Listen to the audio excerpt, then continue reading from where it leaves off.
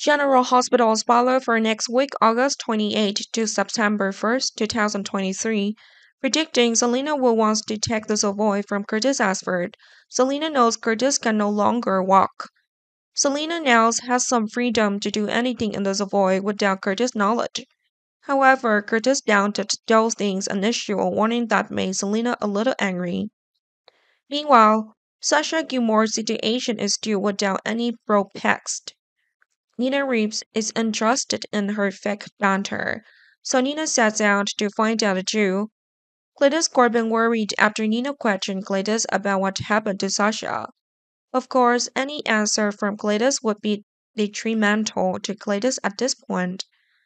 Dante Falconeri was also going to make a visit to Sasha, but Dante was prevented, so Dante will find out what happened to Sasha behind that iron door.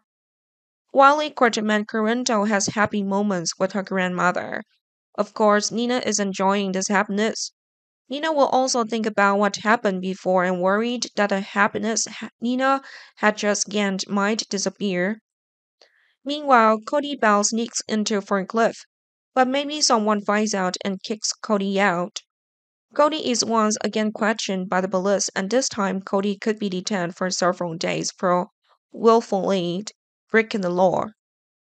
Martin Gray bowed his head to confess the secret that Martin had kept hidden, which were related to the alimony that Martin had received.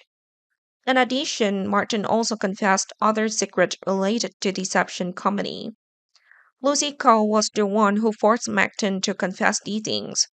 Lucy will be surprised at what Martin has confessed to in the end.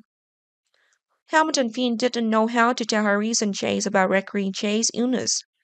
Elizabeth Baldwin tries to comfort Lee's boyfriend. Lee would go with Finn to see Chase to tell the truth. Chase was heartbroken to learn that Recreant time was running out. Chase then thought of doing something to make Recreant happy before Recreant left the world. Chase thinks about getting married as soon as possible, so Chase will have a conversation with Brooklyn Quarterman about that. Brooklyn was surprised at Chase's reason and decision. Then Brooklyn thought about the troubles she was facing. Perhaps the upcoming Tracy Quarterman will do something to put Chase and Brooklyn hasty wedding plans on hold.